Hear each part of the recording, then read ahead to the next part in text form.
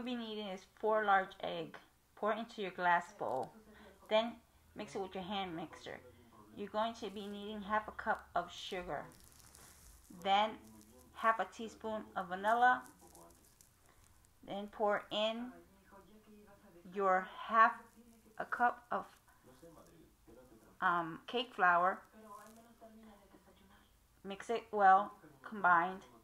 Then pour it into your sheet pan and spread it. Then you'll be adding a pumpkin cream into your vanilla roll.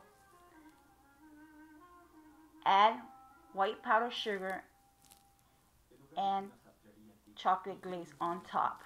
I'm hoping you guys enjoy this video, and may God bless you all, and please subscribe to my channel.